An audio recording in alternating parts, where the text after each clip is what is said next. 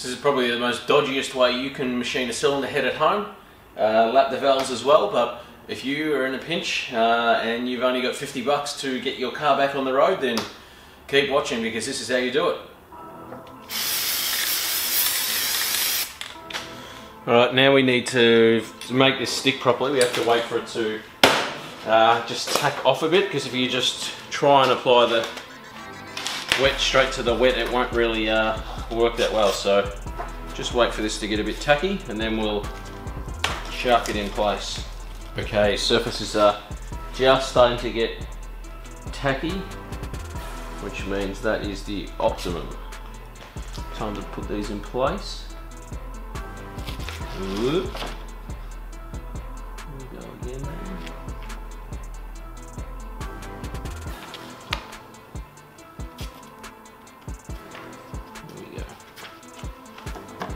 Okay, so we've got our cylinder head. We've got our 100 grit to start with, sandpaper. We've used a spray glue to glue it to our massive sheet of, this is Perspex. You can use glass, but this is thick, so it's not going to warp or bend, which is what you need. The next step is just to dump this here, and we'll use some forward and back motions, and pretty much the weight of the cylinder head is what will keep this this sheet flat and keep this true all the way. So all we want to do is now, not have this workbench move.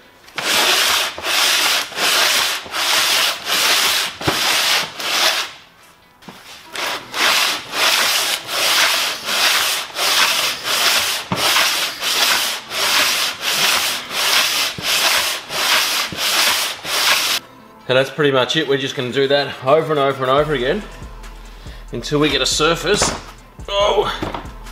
that starts looking like this. So we can see here that quite a lot of the surface now is starting to look pretty much like a reflective mirror surface now. So you can slightly see some marks still from a gasket. So we'll just keep going a little bit more with this 100 grit until some of those marks we can't see, but I've run a fingernail over these and they're not picking up at all, which means they're pretty much non-existent anyway. What I'll do is I'll keep running with this just for now, and then we'll get the 240 grit on it just to mirror it up and run a straight edge over it, and that should be about it. So if I look at these now, you can see that surface, it's got a great shine to it, and it's really, really smooth to touch too, so I'm pretty happy with that.